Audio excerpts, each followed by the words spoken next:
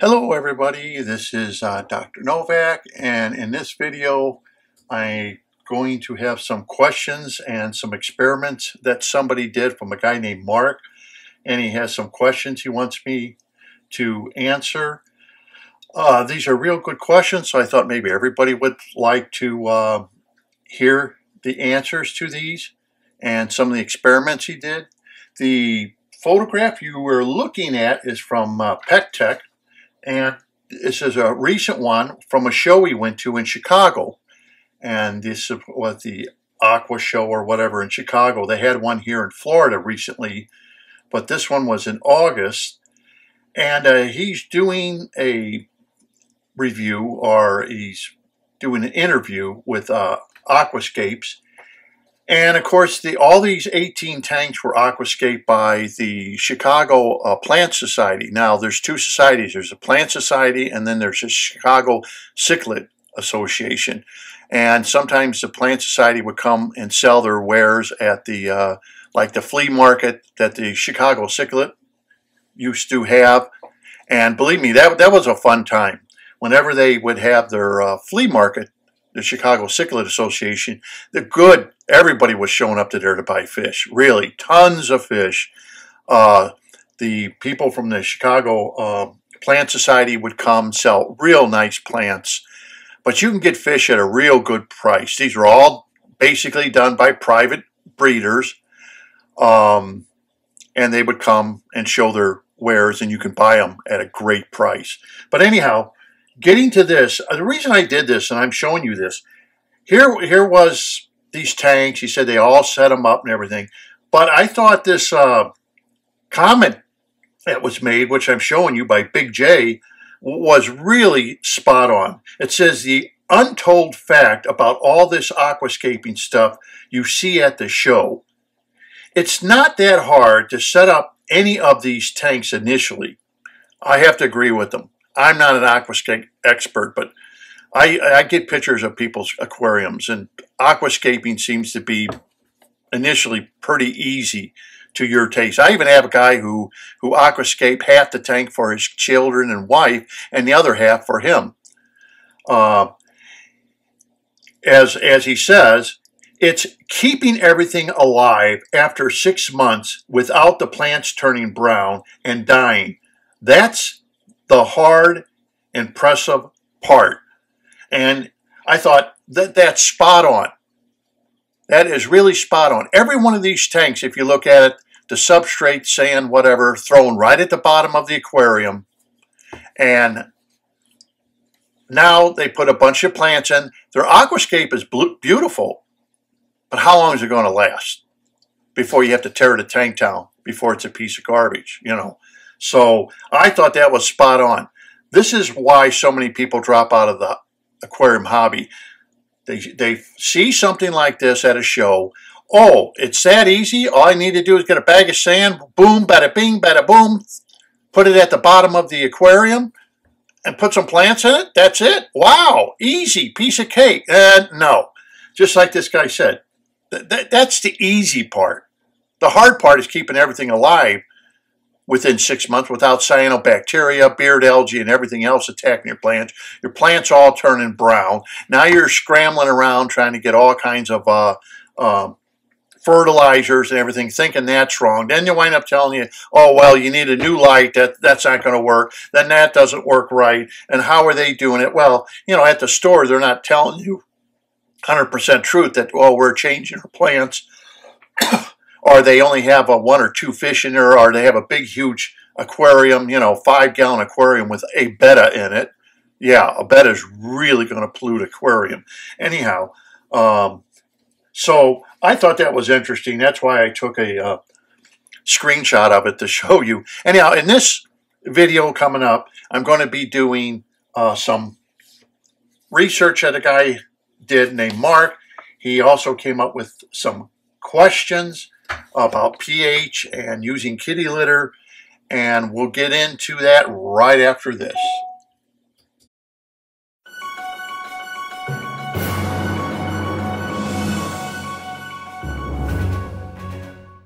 A little update on my tank. It's Sunday morning, 6.63 pH, 356 for the millivolt reading of the ORP.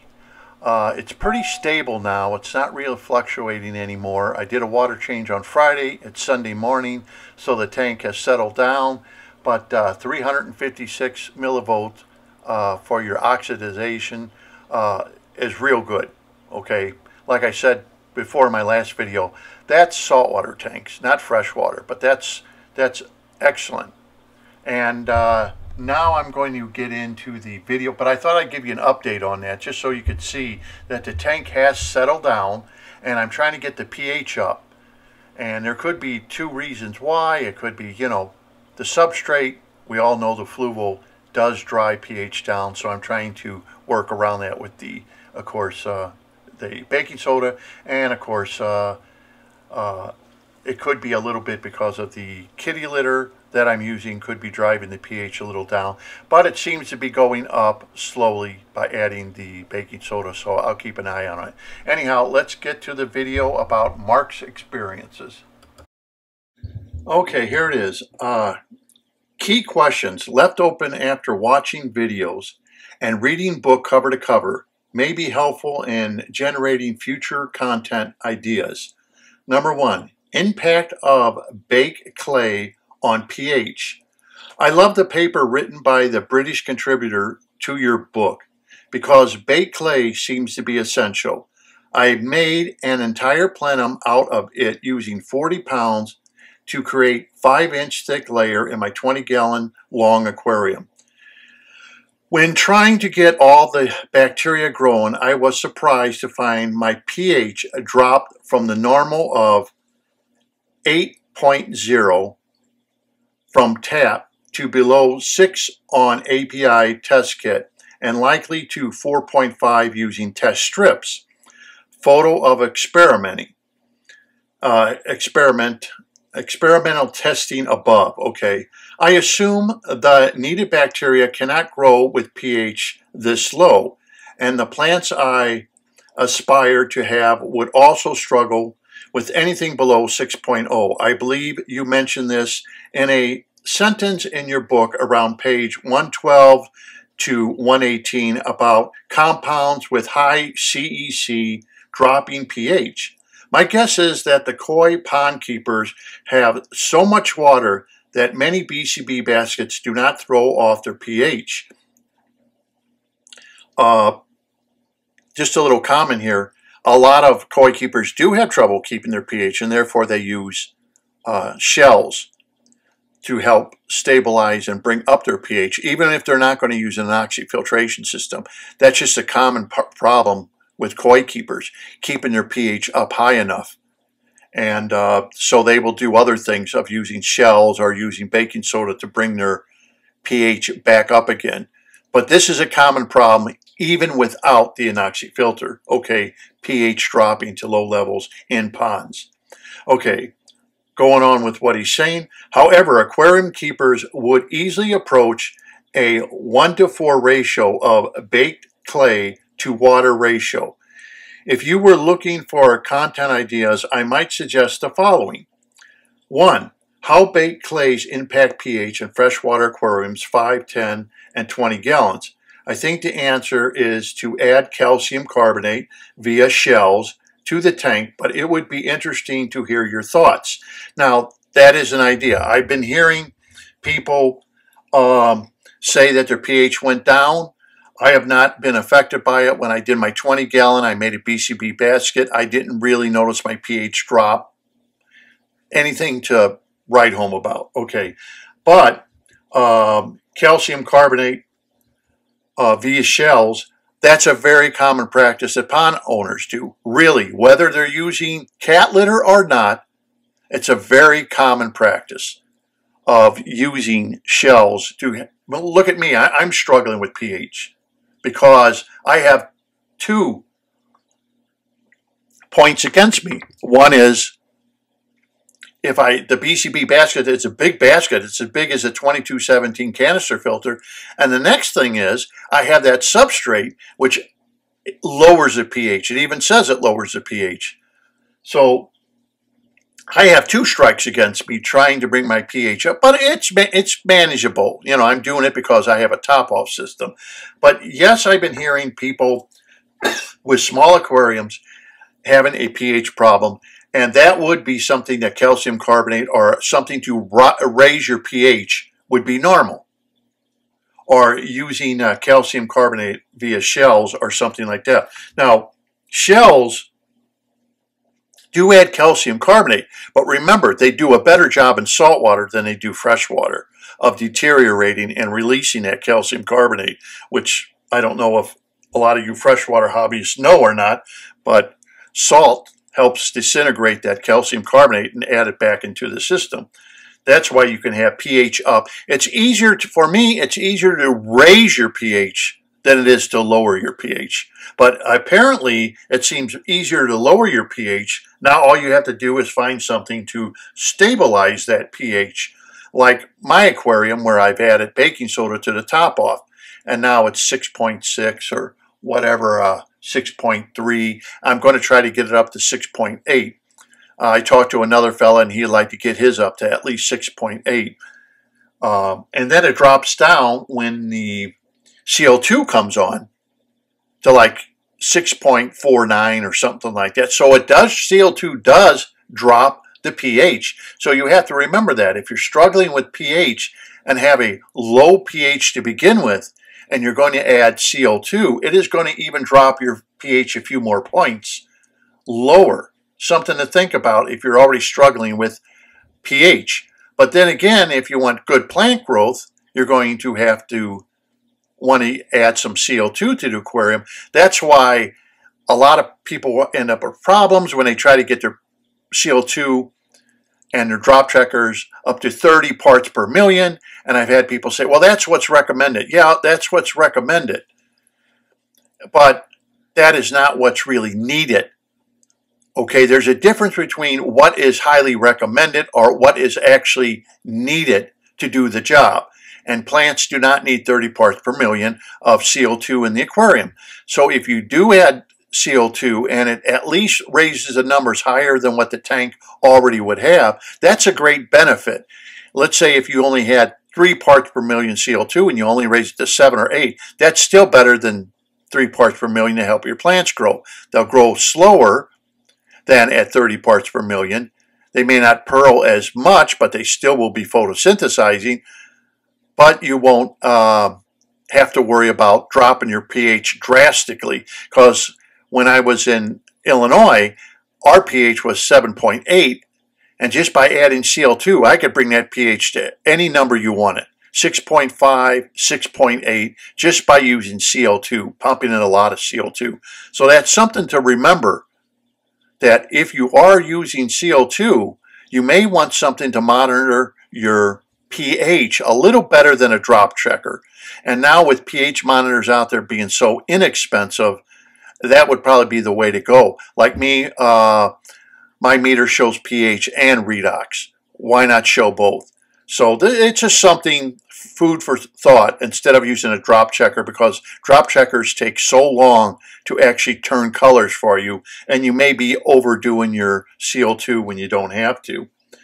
Okay, so that was the first thing he recommended, which is true. If you are having a pH problem, you can add some baking soda or something, excuse me, to the aquarium to raise it. Okay, how much baked clay delivers optimum results? My guess is that 40 pounds is a 40-gallon aquarium was way more than needed. He's right, man. He's right. He hit that right on. 40 pounds in an aquarium that's 40 gallons, yeah, it's not needed. That's why when I told you to build a plenum, you put a little bit of the baked clay down, a little bit of your laterite. You don't need more than a ½ inch of the kitty litter actually in there. Remember, it's only to attract ions and stuff. You don't have to make the whole substrate out of clay. That's for a BCB basket where it's going to be contained. But, you know, a plenum, no, you don't have to make a whole plenum. That way you could use the substrates you like and just add the clay to there as an ion attractor. Get it? It's in there for an ion attractor.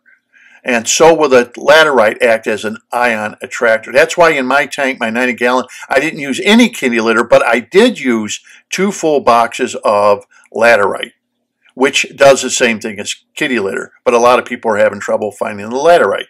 Okay. Going on. Is there a reasonable rule of thumb for common aquarium sizes? This might help for followers avoid water chemistry problems with pH by not overdoing it. And for a small tank, like my 20-gallon, I made a BCB basket, a small one, as I showed in my videos, and that's good. Or you add a little bit to your plenum in your 20-gallon tank, no more than 1/4 of an inch. I really can't say what the weight of that would be. 1 pound, maybe, because you're only adding a little 1/4 of an inch. Let's say you add a substrate, and then you add your kitty litter and your laterite, and then you go ahead with finish off with whatever substrate you want. It doesn't need to be the whole thing with kitty litter. This kind of helps so you don't have that pH crash. And like his is 8.0, ours up in Illinois is 7.8, and here it's 7.5 in Florida. So we have hard water. So I got a double whammy with the substrate and probably the BCB basket. I don't think it's a basket as much as it is that substrate because I have so much of it, several bags of it. I think I have 4 bags of that fluval in the 90-gallon. Okay, third, I noticed that my heavy wash baked clay did not drop pH as much as a less well washed sample. I did several controlled tests and found this repeatedly. I assume that the baked clay with more dust has more surface area and is able to absorb more minerals from the water, but it would be interesting to hear your thoughts. And that's absolutely true. I have noticed that, which I showed on my videos, how I clean it out in the basket. But you know what? I don't get anal with it. It is what it is. It's going to have some residue gray coming out of it. Another thing I found out that if you do make a BCB basket, like me, I do it. If you're going to build a tank, let's say this is something I did with my 90. I made the basket ahead of time, cleaned it, made it. I don't get over anal with it, okay? You clean it, it's clean enough, okay. He's right there. Then I let the basket sit inside of the 2400 SD aquarium canister filter, and that probably sat in there, I'm going to say, for at least 30 plus days because I didn't have the tank yet. I had the filter, but no tank yet. So I just put the basket in there. I loaded up the filter the way it was going to be before I used it, and I let it sit in there wet. And I closed up the canister. So there it was wet, sitting in the canister for over 30-some days. I opened up the canister when I finally was going to use it, took a look at everything. There was no smell, no hydrogen sulfide, nothing. Okay, the basket was still damp, still wet. Put the top back on, put everything back, bada bing, bada boom, hooked it up to the tank, filled it up, and that was the end of it. So sometimes it pays if you're thinking, I'm going to set up a tank, get your BCB basket, clean it, and maybe put it in a plastic bag or something for the meanwhile and let it sit. Believe it or not, there's bacteria that is going to grow from the water and everything. Not everything's been killed because now you're using it and the chlorine's going to gas off and everything. And there is bacteria all over everything that it will start growing. So that's what I did. I'm just letting you know. You don't have to go get real anal with cleaning this because you'll never really get it clean because every time it seems like you clean it, it never gets 100% clean. The clay does it. Okay. Does the baked clay benefit from pre-charging with fertilizers before use as a substrate in a large fish tank to keep it from impacting water parameters? And yes, I think I mentioned that you could take the clay and when you set it up, you can get that liquid iron if you want. And you can, if you don't have laterite, and I've done this too, and I pour liquid iron into it, and the clay will absorb that liquid iron and then let the basket sit and absorb that liquid iron. Let it sit for a whole day, and then put it in your aquarium. There's not a problem with that. Some people can't get laterite, so we have to work around these things because that liquid iron is going to get absorbed into clay and will benefit the bacteria colonies. Okay, so it's kind of simple. If you can't find the laterite, take your clay, clean it if you have it in a basket or something, and then pour some liquid iron in it and let it absorb that iron. And then let's say 24 hours later, use it. So he's absolutely right. It seems in vogue right now due to the benefit of baked clay and extremely low cost, especially for 100-gallon water or larger tanks. And that's absolutely true, but don't forget, you don't need all that much baked clay. You could build up a substrate, you pour some in there, maybe get a ½ inch, ½ inch, or whatever of the clay. If you've already absorbed it with, let's say, some iron, liquid iron, if you can't find the laterite, okay, don't get upset. Let it absorb that iron, and then lay that down, and then start putting your other substrates on top, what you want. Pretty easy. No complications there. Okay. Can plenums and now number 2, can plenums and BCBs be combined into one super plenum? Well, I have that. I have a BCB in my canister filter, and I have a plenum. That's just the way I did it. So I can show you, my audience, exactly how I did it and how to make these products I'm talking about. I love your book and read every page. It seems geared towards koi pond keepers who deal with very large bodies of water where slow-moving plenums aren't typically used. And it's geared for pond keepers, but you got to remember, all ponds are is big aquariums. Basically, that's all they are because they have such big fish. So don't get lost when you read something that says pond. Just substitute the word pond for aquarium because basically that's all a pond is a big, huge aquarium of thousands of gallons. Mine was only 1,200 gallons, and I know a lot of people out there have aquariums that are bigger than my pond was, that had over 17 koi in it, and that was 1,200 gallons.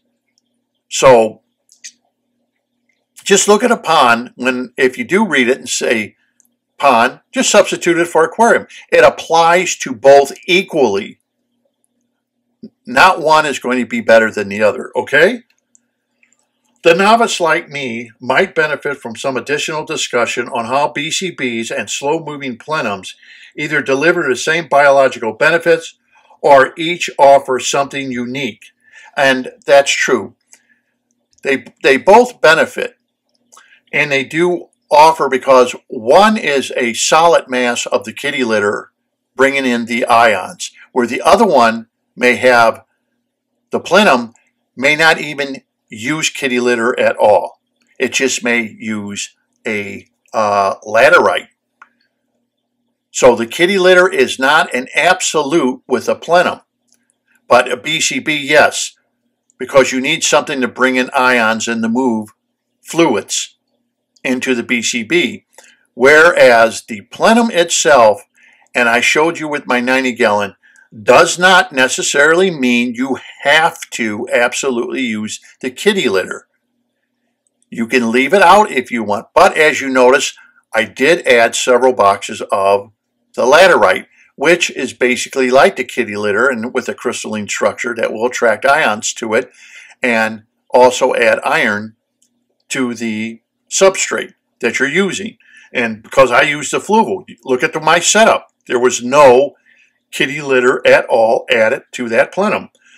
So there's your differences between the slow-moving plenum and a BCB basket, how it's got to be made up.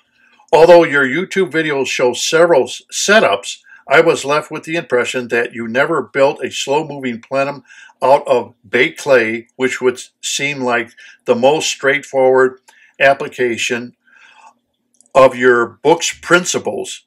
It would be interesting to know if this is a silly idea because of waste buildup or some other reason. Some additional questions novice like me have are, and making a full plenum out of kitty litter, it's not necessary. That's why I showed you that. People have acquired taste on the aquascaping which they want to present in their aquariums. We all do. So you have to work around the hobbyist.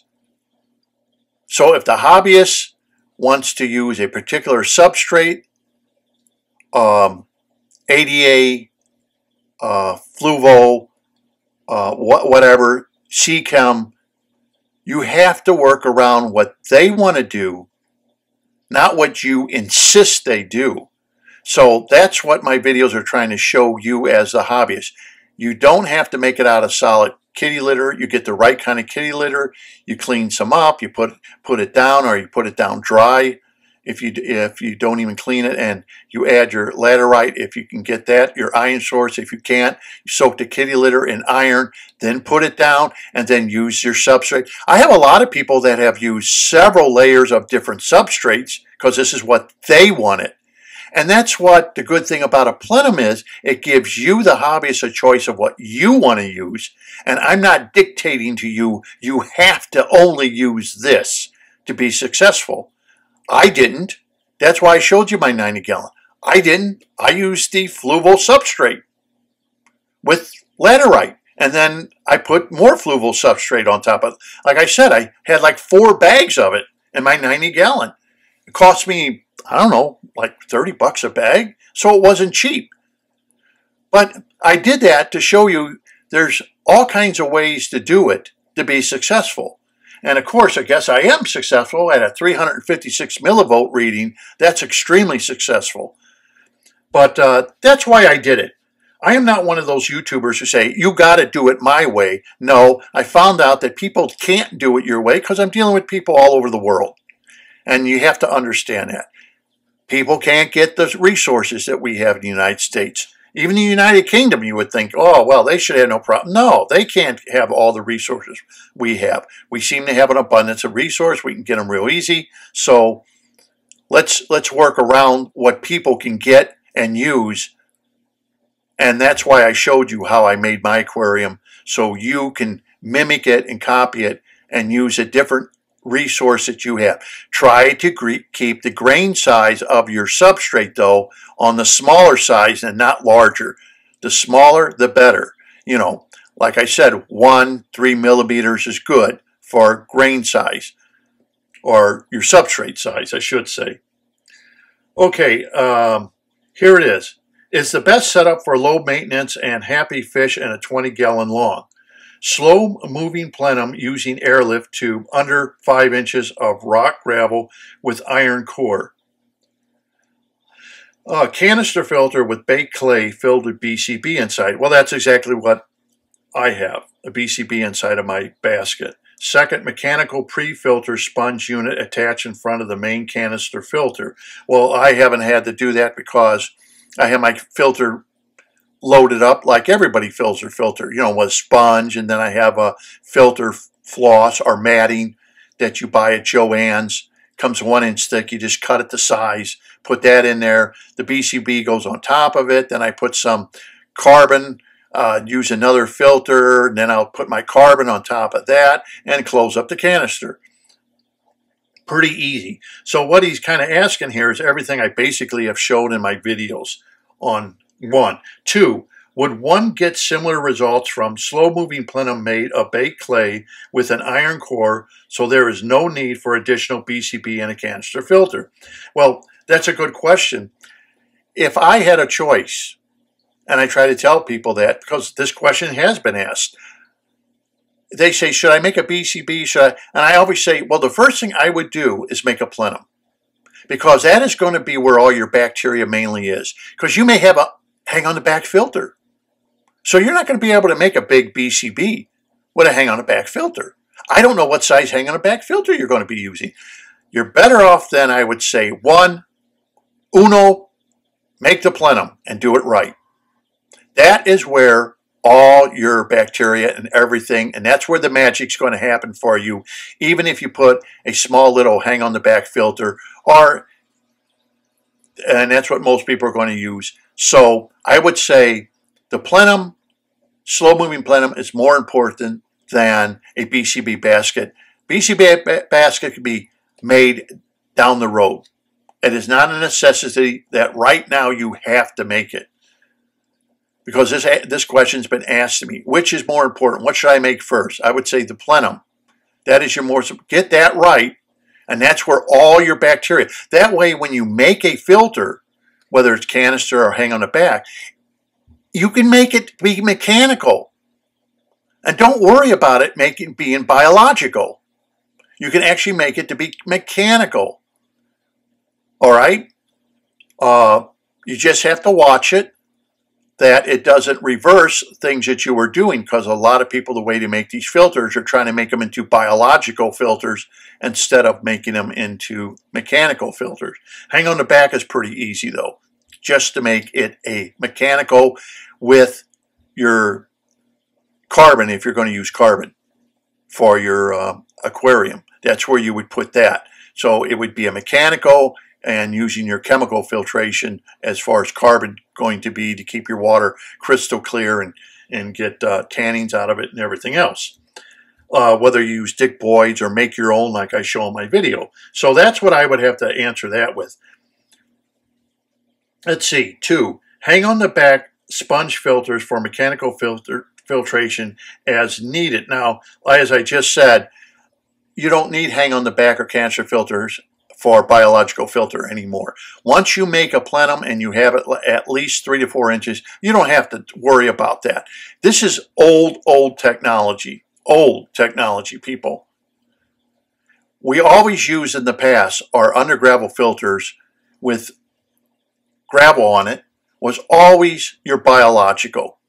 So we always never had a problem because we had plenty of biological taking place.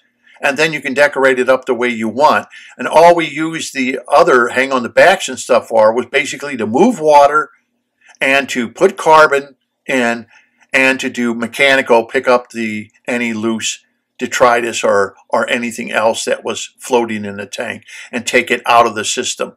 That's all.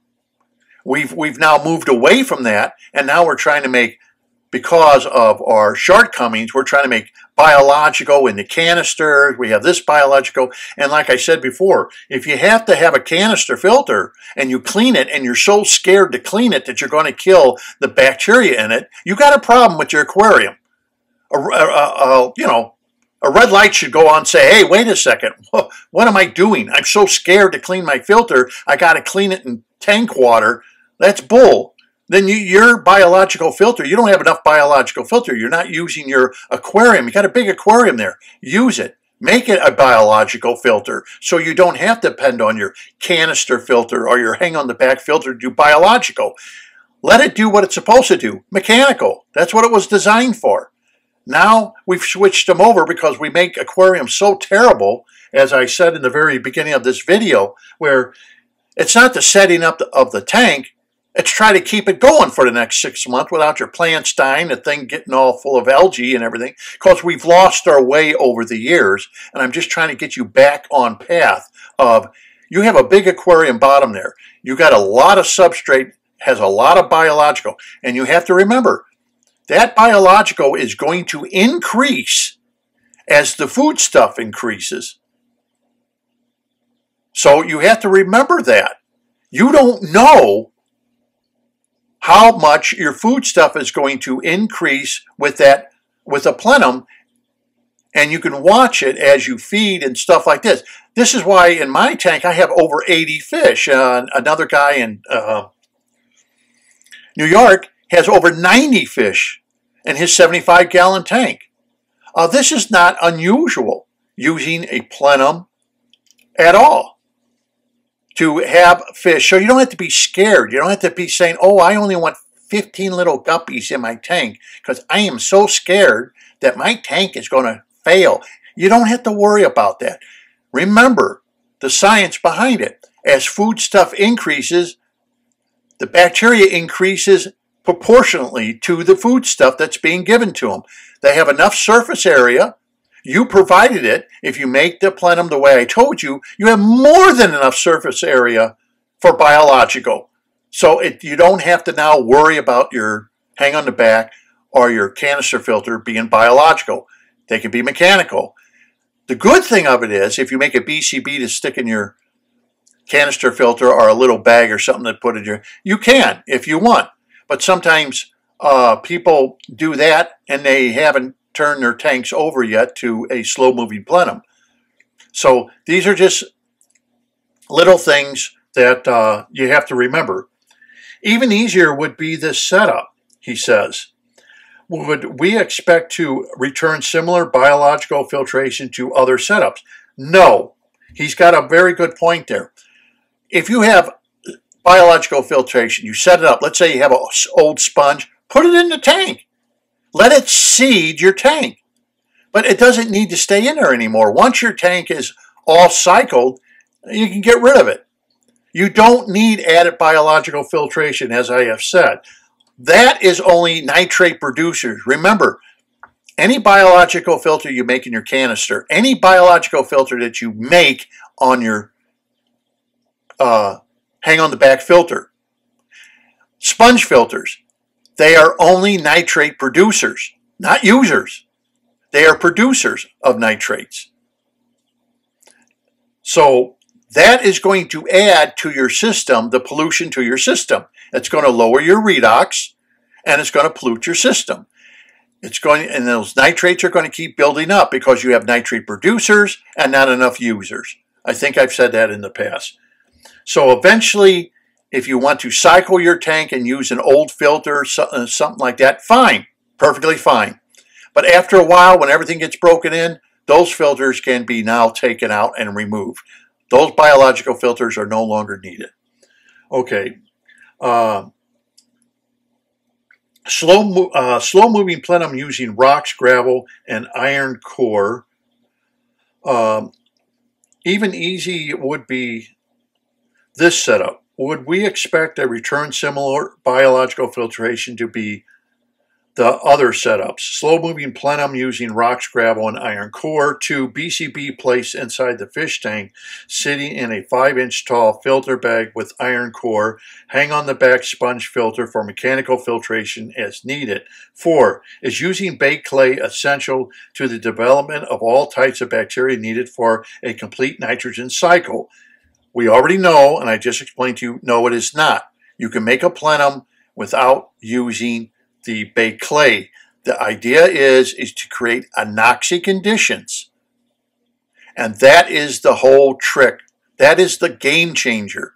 Remember, anoxic conditions means that your substrate, if it's 4 inches, 5 inches thick, whatever you aquascaped it to, remember, you still have aerobic conditions. You don't have anaerobic conditions. Then you go into a reductive state as far as ORP. You still have aerobic conditions, but you hit that point where the oxygen levels drop down to 0.2 parts per million or less, but still maintaining at even 0.5 parts per million. You still have oxygen. That means you still have a oxidizing potential because you still have oxygen. And therefore, you will create anoxic conditions. Okay, do you understand? So what he says here is you will still build an anoxic filter. That's why I called it and named it an anoxic filtration system. Instead of just calling it a plenum, because I found out that the plenum that Chaubert came up with, which had no movement, I found out that if we went back to the 1960s and 50s and had a small bubbler moving very little water, it still kept everything moving a little better than a plenum without any movement at all.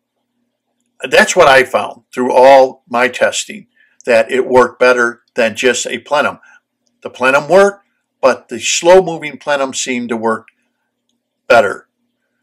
as I've explained in my videos. Could aquariums that utilize a slow-moving plenum with rock, gravel, and iron core create the right environment, or does the lack of baked clay magnetic pull make this system highly unlikely to function properly over time due to waste buildup? And we already know the answer to that is no. Look at my aquarium. I have a redox of 356, and I didn't use any baked clay except I just used laterite.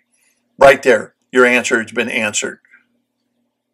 I have anoxic conditions. You saw my nitrates are about 5 parts per million. My phosphates are what, 0.06 parts per million? You know, no. That question has already been answered. Okay, this is, and then it says barriers to full cycle development. I have started a 20-gallon long using your method twice and have been unsuccessful in developing a full nitrogen cycle after 6 weeks of each. Well, first of all, 6 weeks isn't very long. Anoxic filters take a long time to really cycle. Unfortunately, I've repeated that. I say that in my book. Don't expect nitrogen cycles to go very quickly. Sometimes it takes longer than what people think, and they become discouraged because they don't have the patience. As I have said before, patience will pay off. 6 weeks may not be enough. I dose 8 milliliters of ammonia daily and have gotten results 12 hours later down to 0 ammonia and 0 nitrites. But the nitrates always remain at 80 parts per million. I assume this means my anoxic bacteria are not yet flourishing. And he's absolutely right. Remember, you're using a bacteria that is a specialized bacteria that has to grow, and it may take a little longer than those bacteria that are autotrophic bacteria that have lots and lots of oxygen and will more than happy reduce ammonia to nitrites and nitrites into nitrates. So the only thing I can say here is patience pays off. Okay, in the end, you'll be a winner. Let's see, I'm a first-time fish keeper, so this is unexpected. However, I may be making some mistakes that hold others back as well. 1, can the bacteria that process nitrate work at the same rate as those that process ammonia and nitrite, assuming surface area is similar? Or should anoxic filtration users expect that the nitrate process requires much more time or much more surface area?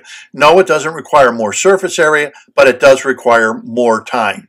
And these nitrate users, okay, sometimes people make nitrate producers in their aquariums not knowing that they have to deal with what the fish is making, what you're feeding, which is adding nitrates every day, what the fish is making, their waste, adding nitrates every day, and now you have a filter on there that's producing nitrates every day. And now you're expecting miracles, so you have to give things time.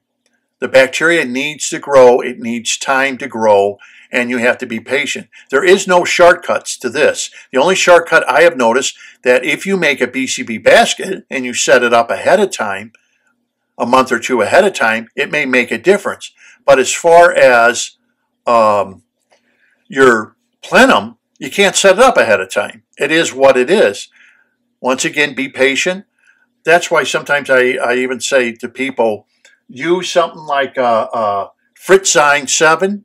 It's been used a lot. It's been around for years and years. I don't recommend a lot of these products, but this product seems to help add bacteria, and it could help the, what should I say, the acceleration of the specialized facultative bacteria that you need to grow. And don't forget, when you first set up that aquarium, there's a lot of things happening with that aquarium when you first set it up. We all know that. It takes time for an aquarium to break in. You know, when you ever set up an aquarium, you notice how you may get a lot of brown algae all over the glass. And after a while, after the aquarium breaks in, it doesn't matter whether you do a very large water change or not, the brown algae won't come back on your glass anymore.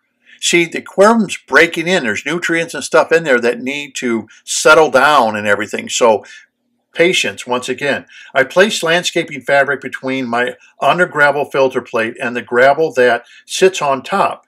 Could this fabric inhibit flow so much that the Anoxic-bacteria cannot function, eliminate the benefit of a plenum? No.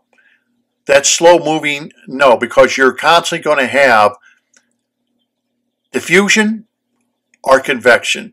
If you're using a slow moving plenum and you are moving fluids out, fluids are still going to come through that fabric. That's what those fabrics are designed for, to have fluids go through them.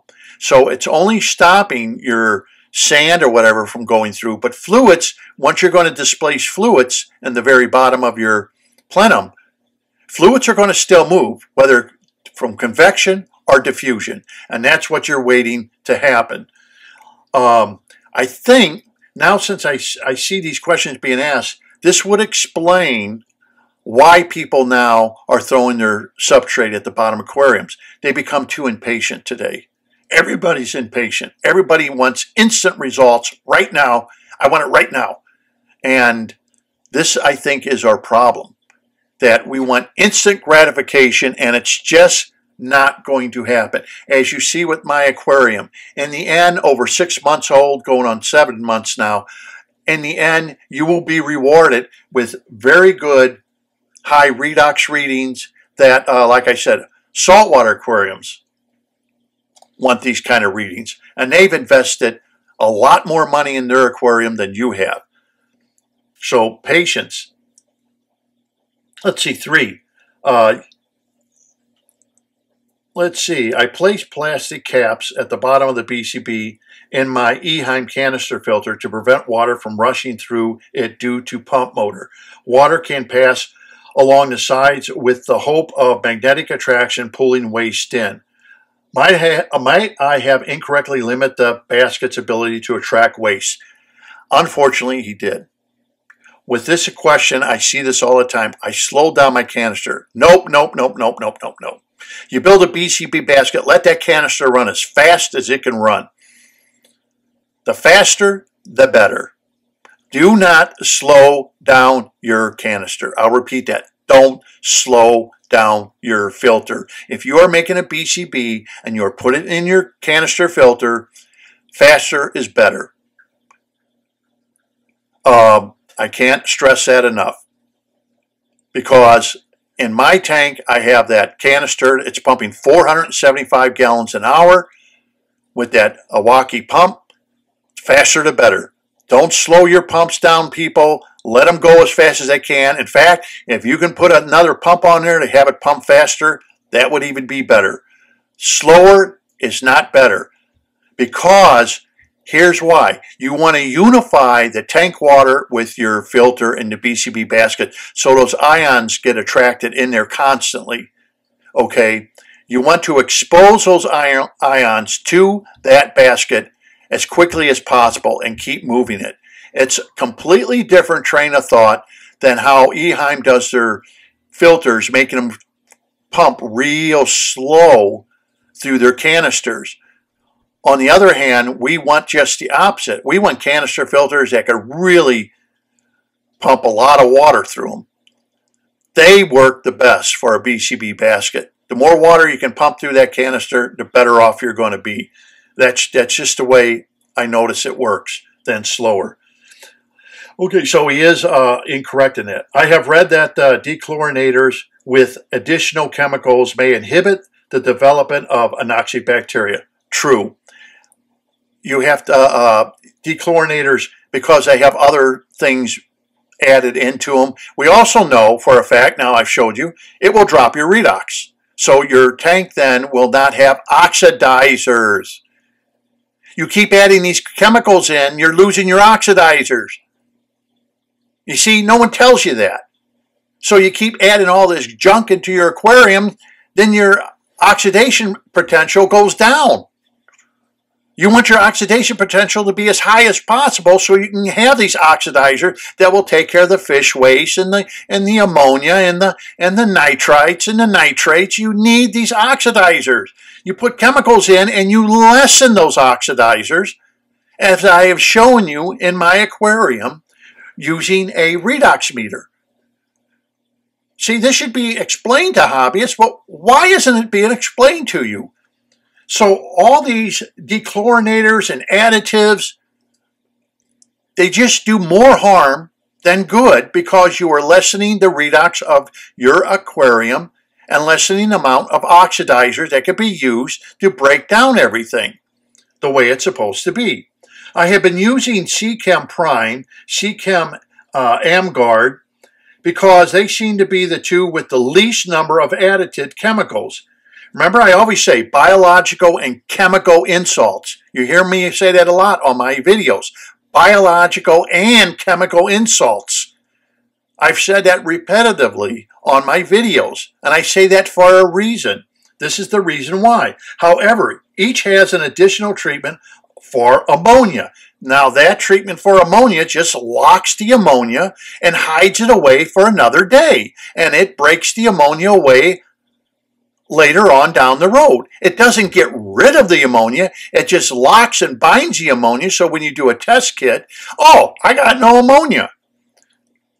But it's giving you a false reading is all it's doing. It's tricking your test kit because they use the same thing for when they do a koi show. They put this in the koi ponds to lock the ammonia so it doesn't burn the koi's gills when they're sitting in the vats to be judged. And it locks it away. So now you can do a test kit and say, see, I have no ammonia, so it's not going to burn my fish's gill. So that's what these do. These are chemical insults. In the meantime, they're lowering your redox, which is the ability then to take nitrites, as I explained, and add that molecule on it for nitrates. You're lessening that ability. So I don't know why this isn't being told to people. Let's see. I have just started using the sodium thiosulfate you recommended on your blog and videos. Basically, that chemical has been used forever. Forever. I mean, ever since I was a child, 4 years old. This is what they use, the main thing for chlorine or chloramine, to break away the ammonia molecule from the chlorine. It works. It does the job. It doesn't have a bunch of chemicals. All it is one chemical. You're not putting all kinds of garbage into your aquarium that you really just don't need. Let's see. Do we know for other anoxic filtration users have had success using any of the commercial available dechlorinators? And then he ends it with, thanks again for all your amazing work, Mark. Okay, so it would be interesting to know how people, if they are using different kind of chlorinators, how these dechlorinators are working. I don't recommend it. I recommend using the still tried and true recommendation that I have recommended to you, and leave all those other chemicals out. I have a video on how to make dechlorinating, your own dechlorination by buying some. I think I give sites where you can even buy it. Sodium thiosulfate. One chemical. It works. It would be interesting if people can tell me how it did with the anoxic filtration. Because remember, the more chemicals you add to your aquarium, the more you drop your redox. It's that simple. These are insults that need to be dealt with. Chemical and biological. That's why I've always said that to you. Chemical and biological. Try to keep the chemical part down as low as you can. It will affect your biological. Chemicals will. Because if you don't have enough oxidizers, then you are not going to be able to break down what's in your aquarium, and therefore you will have maybe a byproduct of nitrites or nitrates because you are actually lowering your oxidization of your aquarium and failing. As I started out this whole thing with, what the man said, the untold fact all about all this aquascaping stuff you see at the show, it's not that hard to set up any of these tanks initially. It's keeping everything alive after 6 months without the plants turning brown and dying. That's the hard, impressive part. That's the part that people seem to have problems with, and that's the part we're trying to solve here to get you as the hobbyist to understand these chemical insults, biological insults that come into your aquarium, loses your redox potential, loses your oxidization potential, and therefore, boom, 6 months your tank is no good because you did something you thought was right because somebody told you, add this, add this, add this, add this, when you didn't know what you were doing and you lowered your oxidization potential of that aquarium to the point where everything starts dying or you come up with all kinds of algae problems. Okay, sorry for this being so long, but I thought that little Q&A from Mark was great. He sent that to me. I thought that you would be interested. It went on a little long, almost an hour now. Sorry about that, but I thought this was interesting that I should answer these questions because they're good questions.